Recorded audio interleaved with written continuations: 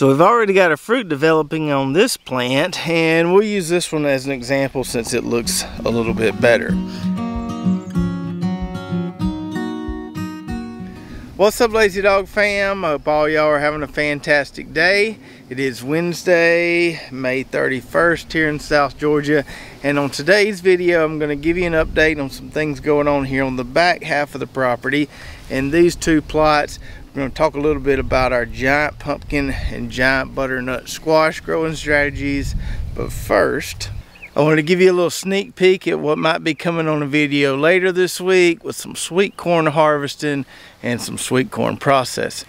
So as you can see here, many of the ears on our Eden sweet corn have silks that have turned nice and brown, getting crispy. And I don't know if y'all can tell, but I can tell those ears are starting to plump up quite a bit. So I've already had a few ears raw, and Titus has already had a few ears raw. Me and him are the official corn taste testers around here. Open one of these up for you so you can see here. No worms on that one. Have had a few worms on a couple of the ears. We'll talk about that when we do the full video talking about this corn processing and all that. But just wanted to show you how pretty those ears are for this white Eden sweet corn variety there. Nice and filled out, nice and plumped up. Really good crunch to it, and also really good sweet flavor. So hopefully on the next video, or maybe the one after that, we'll talk more about this Eden super sweet corn here and why we like this variety. We'll talk about when to harvest sweet corn, how to manage worm damage on sweet corn, and kind of the window you might have as far as when you need to go ahead and get it picked and processed. Alright, so now let's see what's going on the back half of the property here. We'll start out with these giant sunflowers that didn't get very giant. So these sunflowers on our arch panel trellis here are pretty, or they were pretty a week or so ago. Some of them are starting to fade now. Most of them only got about 4 foot tall or so. We've got a couple good candidates there as far as giant sunflowers go that are continuing to grow, but most of these are relatively short, and I think I know why. So I was talking to Ryan over at Heavenly Hills Homestead. He's the one who sent us these giant sunflower seeds, and he said he always direct seeds his, and I was talking about transplanting mine. And I think what happened was I grew them out in the seed trays, and then they got too tall and leggy, and it maybe kind of stunted the growth on them, because he said he's never had this issue, but he always direct seeds his. So I think I need to just plant me another round here on this arch panel trellis and direct seed those. I also have some giant gourd seeds from him that I think I'm going to plant here as well. So maybe a combination of giant sunflowers and giant gourds. We're going to try again for a big sunflower direct seeding this time. Now, in addition to those sunflowers that we need to try again on, we've got lots of flowers right here as well, kind of finishing out this row. We've got some marigolds down there on the end, and then a lot of zinnias coming back this way. A lot of different colors in here. Several of the Queenie series from Johnny's, and got some white zinnias in here as well. Now, you couldn't see many blooms on those zinnias because I just pruned them back yesterday. So a couple things kind of picked up on growing zinnias this year. We've been growing zinnias a long time, but a couple things this year that I found that improves things for me. One, I need to feed them. In the past, we just plant some zinnias somewhere, let them do their thing, don't really take care of them, don't really fertilize them. But I've found that fertilizing them greens them up a little bit, seems to make them be a little bit more productive as far as the flower production, and also so far it's helped them kind of push through any early mildew they might develop. We do get mildew on zinnias pretty bad down here, so I'm just trying to keep everything nice and fertile and healthy and hopefully resist the mildew for as long as I can. I've also been aggressively pruning the zinnias. That seems to help to keep the plants to be more bushy, not get tall and kind of fall over if we get some heavy winds. So for these here that are nice and green, I side dressed these with some more Nature Safe 855 a couple weeks ago. They've responded to it pretty well, and I've also been keeping them pruned back pretty hard. So once I get a bloom that opens up, I'll cut it back all the way down to where it starts to branch off there. and that's keeping things nice and bushy. We don't have to worry about trellising these things or worry about them falling over. Now the other thing we've got going on right here on this side of the plot before we get to all the pumpkin fun over there would be these Georgia Jet sweet taters here, which have started to grow pretty well, started to take off. Our mound probably needs a little bit of work there, probably need a little weed suppression in there as well, so we'll probably come in here and rake up that mound, make it a little taller in the next few days. But good to see some nice growth on those so far. All right, now let's talk about some giant butternut squash or Seminole pumpkin and some giant pumpkin. And just as a reminder, we are having a little friendly competition with these giant butternut squash seeds that we have on our website. If you purchase some of those from us, be sure to tag us on social media, whether that be Facebook or Instagram. Tag us in pictures as your giant butternut squash grow, and whoever grows the largest one is going to get a free big jug of AgriThrive fertilizer. Now you don't have to grow these giant butternut like I'm growing here if you just want some solid food production, but we're trying to grow a monster here, so we're growing them a specific way. So we have a line of drip tape right down kind of the center of where these two plants sit. This row is about 40 foot long. We only have 2 plants in here. So we have this plant and then we have that plant down there. So we've already got a fruit developing on this plant, and we'll use this one as an example since it looks a little bit better. So we have our primary vine right here that we're trying to keep running along where this drip tape sits, because as this vine grows it will put down roots, and we want that drip tape line there to be able to feed what will eventually be a pretty massive butternut squash plant. So what we've been doing here is just training this primary vine to run along that ridge there where our buried drip tape sits. And every few feet or so, what we do is we come in here, kind of throw some soil on top of that vine. That'll help it root down, but it'll also hold it in place. Now off that primary vine, or that main trunk there, we get these secondary vines that I've kind of trained to run out this way. Now we do want to trim off the tertiary vines that will form eventually, but we want to keep these secondary vines, and we want to kind of train them so that they grow outwards and everything doesn't get too tangled on us. Now, according to the giant pumpkin growing experts out there, you want to train your vines to end up looking kind of like a Christmas tree.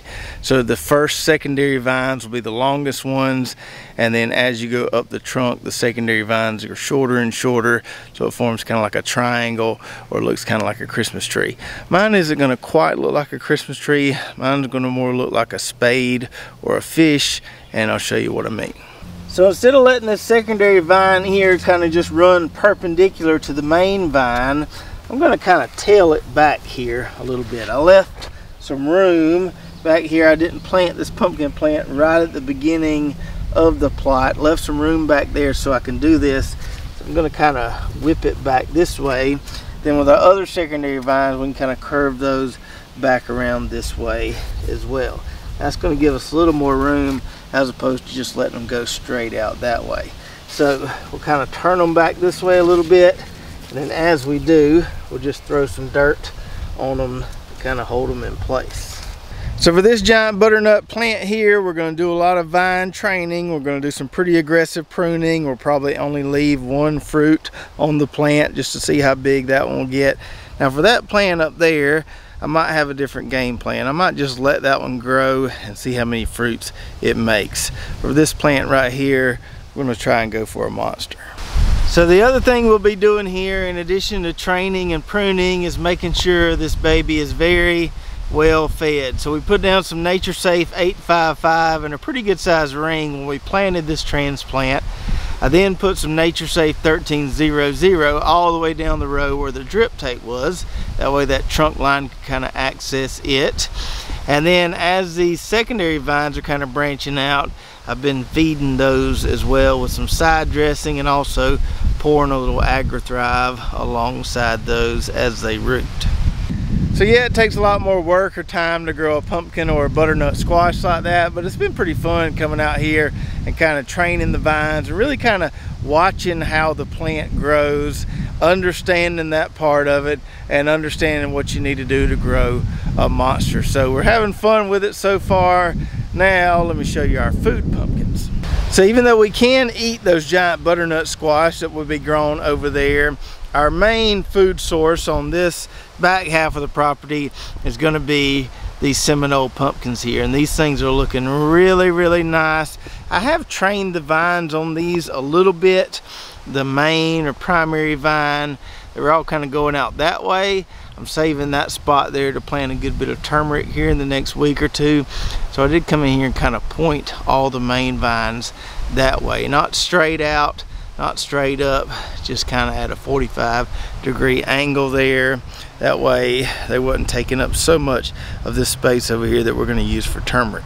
So our plants here looking healthy, and much like the butternut, which is the same species as this Seminole pumpkin here, you get that kind of white variegation on the leaves. If you see that and you're growing Seminole or butternut, don't worry about it. It's not a disease.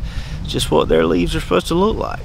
And behind that plot, we've got 2 more pumpkin plants growing. These are our Atlantic giant pumpkins. Grew a 160-pounder last year, hoping for a 500-pounder this year. Now with these Atlantic giant pumpkins, kind of the same strategy as we're doing with those giant butternut squash. Now these plants haven't really started putting out some long secondary vines yet, so we haven't had to do a whole lot of training thus far, besides just running that primary vine down this line where this drip tape is. You can see I've got the drip tape on now. It's watering that main lane there where we put some fertilizer down. We're just trying to run that main trunk there along that line. You can see these leaves right here got a little bit burnt. I think I gave them too heavy a dose of AgriThrive the other day, but they should make it through it okay. I just kind of learned my boundaries there as far as how much I can push these plants. Didn't really hurt that one down there, but I did hurt this one here a little bit.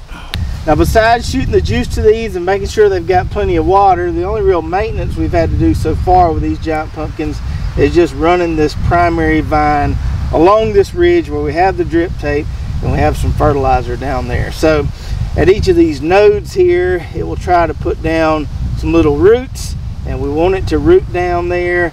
So we just kind of run it along the ridge and cover it with some soil every few feet or so. That keeps it where we want it. It will try to veer left or right on us a little bit. You just have to keep kind of straightening it up, covering it with soil, and it's on the right track. So I've heard some giant pumpkin growers say that you need to give each plant 1,000 square foot of space, which sounds like a lot.